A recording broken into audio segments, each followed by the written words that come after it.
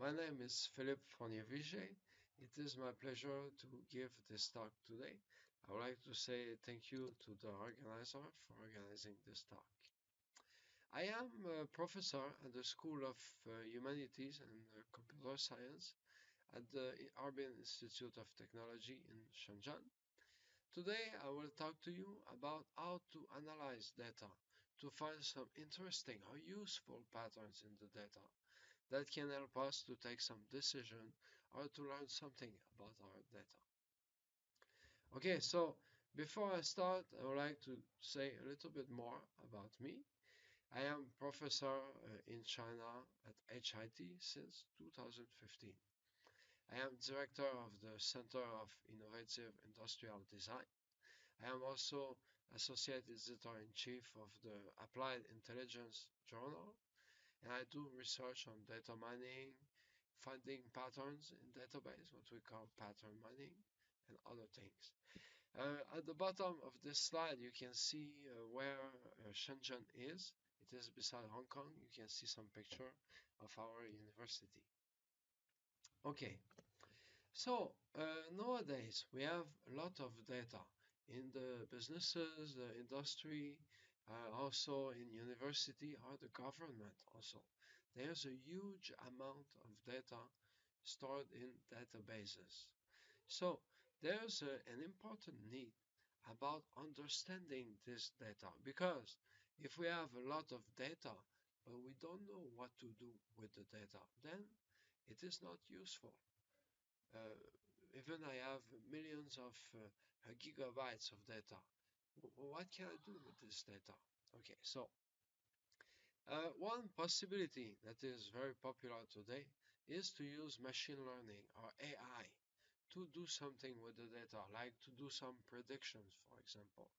So there's a lot of work on machine learning. They will do some very accurate prediction. They allow you to take decision, but a lot of times, like for the deep learning and so on, they work very well, but maybe you don't understand why, because it works like a black box. So it works very well, but you don't know why. And for the humans, for the decision makers, it is important not only to take the good decision, but to understand why. Okay. So in this talk, I will talk to you about one field in data mining, how to analyze data, where the goal is not to take maybe the best decision, but the goal is more to understand the data.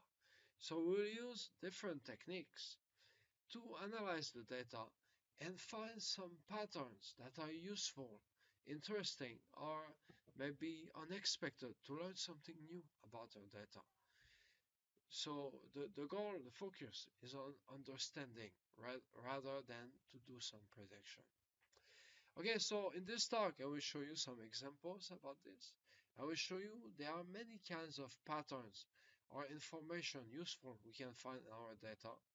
Some of them is called item set, sequential patterns, episodes, periodic patterns, and so on. You will see the examples later. Okay, so here I show you some example at the bottom of the slide. For example, if we look at the shopping data, what the people buy online, maybe we find that some people buy the cheese, the noodles, and other products together with some medicine or other things.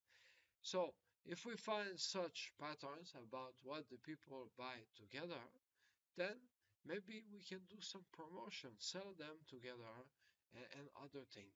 But this is something we can easily understand. People buy this, then they buy also this together. Okay.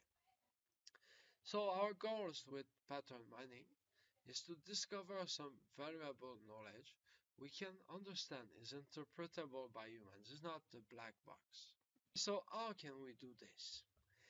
So first, I want to say that in this talk, I will focus on what we call the symbolic data. Symbolic data means data we can express as symbols. So here I show you a few examples of data that I usually consider in my work. So for example, here on the left, I have a transaction database. A transaction database is, for example, what some customers will buy in a store. So here we have 4 transactions. The first transaction say maybe that some people buy A, apple, B for bread, C for cereal, E for eggs, and so on. Then another transaction is apple, bread, and eggs. So if we look at this kind of transactions, maybe we find some associations or patterns, like everyone who buy apple also buy the eggs. So A and E appear many times together, for example. This is one possibility. Okay, another type of data I will talk to you about today is what we call a sequence. So a sequence, here we have the time, like A followed by B, followed by C, followed by A, followed by B, by E, and so on. And we want to find patterns in the sequence. Okay. So what could this data be, for example? This could be some events, for example, in a computer network. So there's event A, event B, then C, then A, and so on. So what we can find in such data is that A followed by B appear many times, for example. So if there's some event A in the computer network, then it is followed by B. Then A again, followed by B again, and so on. So that could be something we want to find. Then we can understand the data. When some event A appear, then it is always followed by B, for example. Okay, another example of data is what we call a sequence database. So here, unlike the previous example where we have only one sequence, here we have many sequences. So we have sequence 1, sequence 2, sequence 3, and 4, and so on. And now we want to find what is similar between these sequences. So for example, this could be some sequence of products that the people buy in a store. Or it could be some sequence of instructions that some program use in your cell phone. So the first program do some operation A, B, then C, then A, then B, and so on. The second program do A, B, B, A, C, and so on. So by looking at such database, we can, for example, see that many programs do A followed by B and by C, A followed by B and C, A followed by B and C. So by looking, for example, at the behavior of computer program, we could find what is the common behavior of the virus or the malicious computer program to understand or to detect what is a bad computer program. Okay, so of course, this kind of data can be found in many other fields. For example, a sequence of symbols can also be a sequence of words in a text. So we can use this type of data to also model the text data and so on. Another example is the graph data. So here I have a graph with some vertices and some edges that have some labels like A, B, C. So this could be, for example, a social network or other thing, or a computer network with the links between the nodes that we want to analyze. Okay, so now having said that, we have some data. We want to find some patterns in the data to understand the data. So how can we do this? So if we look at the patterns, like what the people buy together in a store, there can be millions of patterns. For example, people buy apple with eggs, apple with bread, apple with tomato and eggs, and so on. So we don't want to see all the patterns, but we want to find only the interesting pattern. And here, what we call interesting depends on the user, what you find interesting for your application. So we need to use some interestingness measure, to decide what is an interesting pattern.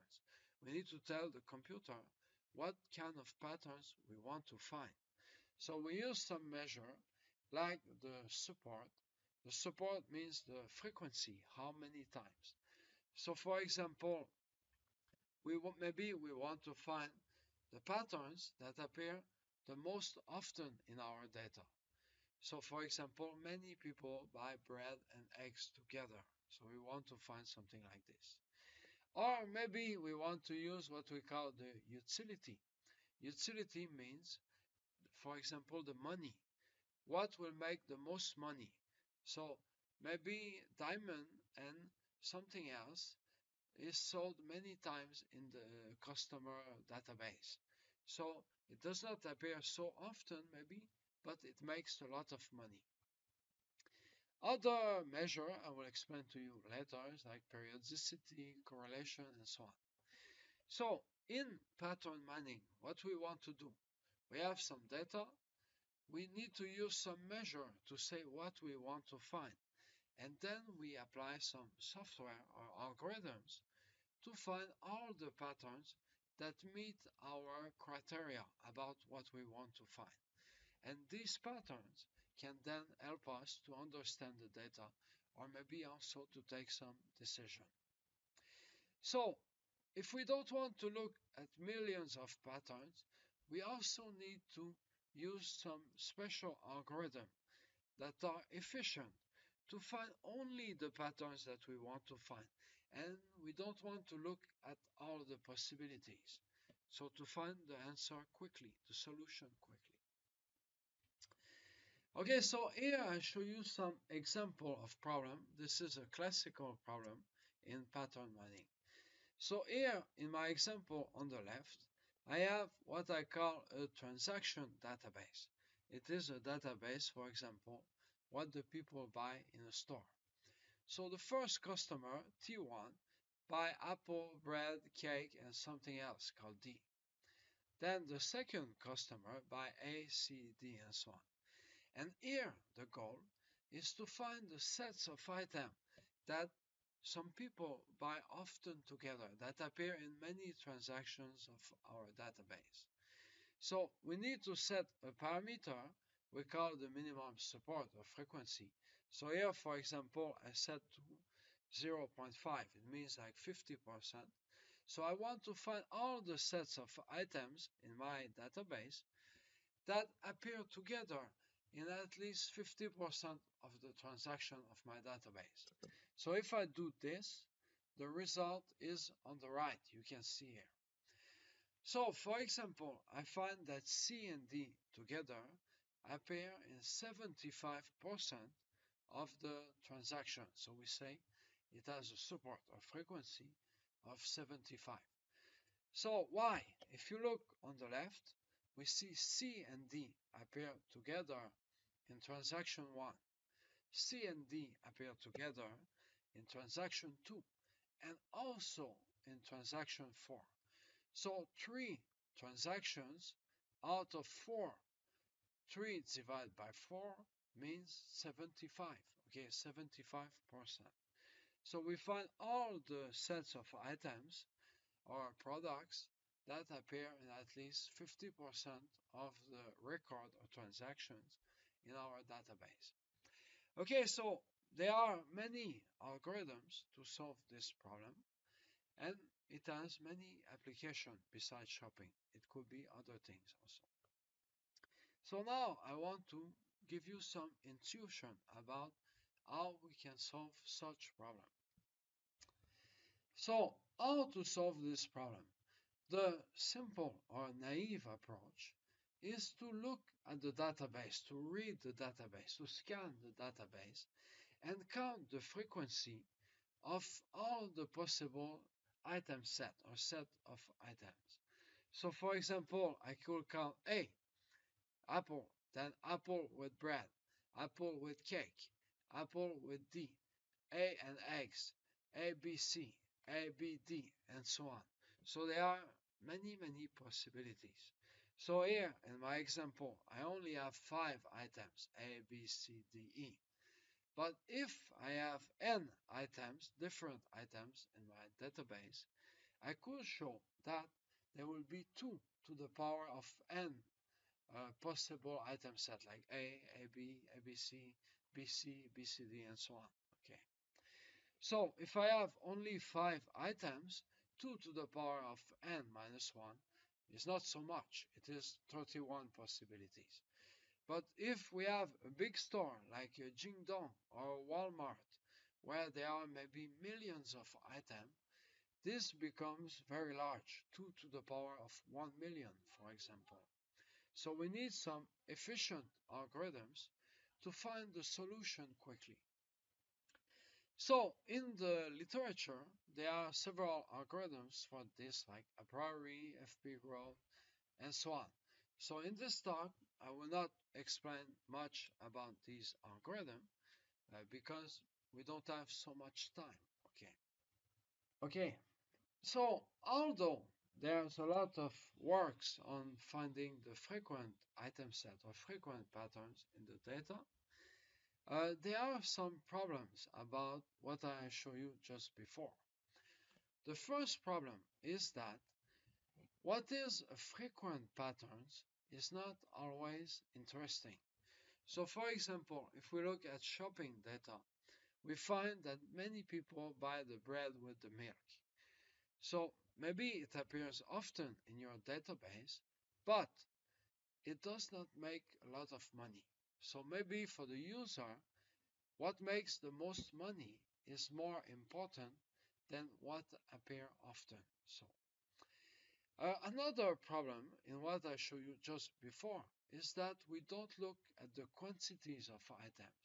That means if you buy one bread or you buy 10 breads, it's considered to be the same.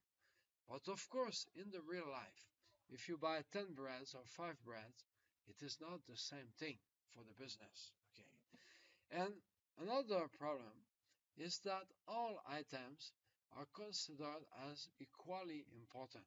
So if you sell one bread or you sell one diamond, it's considered to be equally important. But in real life, it is not. Selling one bread or one diamond does not make the same amount of money. So recently, another problem was presented that is very popular now. It's called the high utility item set mining. So here I will just show you the input and output to talk to you about the main problem. Okay. So the input is a transaction database, a little bit like what I showed you before. Here I have 5 transactions, but not only I have the items that the people buy, but also I have some quantities.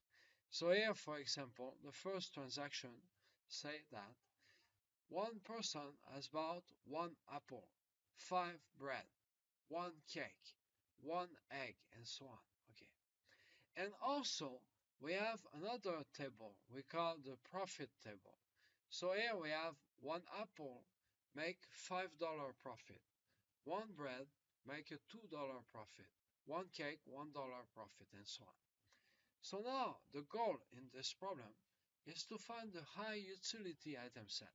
The sets of items appear together and will make a lot of money for the business. Maybe they are not frequent, or maybe they are, but we want to find what make at least some minimum amount of money. So we use a minimum threshold, we call the minimum utility, and we want to find everything make more money than this. Okay, so let me show you an example. Here, if we set the minimum utility to $33, this is the result we want to find. We find, for example, that BDE together, bread, D, and egg, for example, make $36. More, at least $33.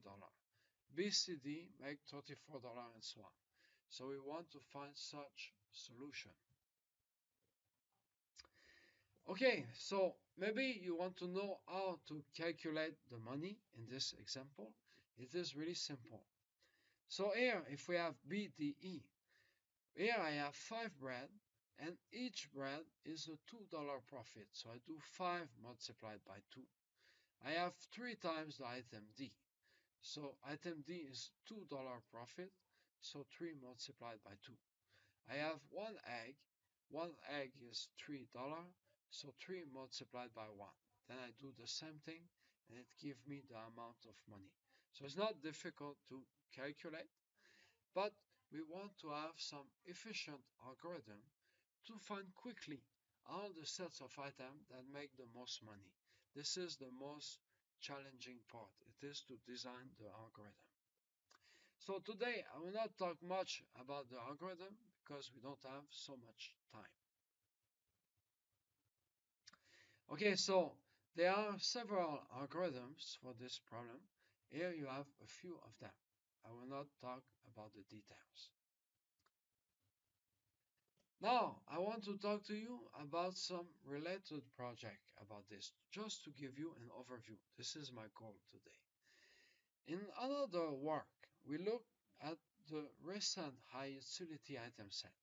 Here we want to find the set of items that the people buy together that recently make a lot of money. So here, for example, you have a chart. We have the time and we have the utility like the money. Maybe this is the utility for some products like the bread.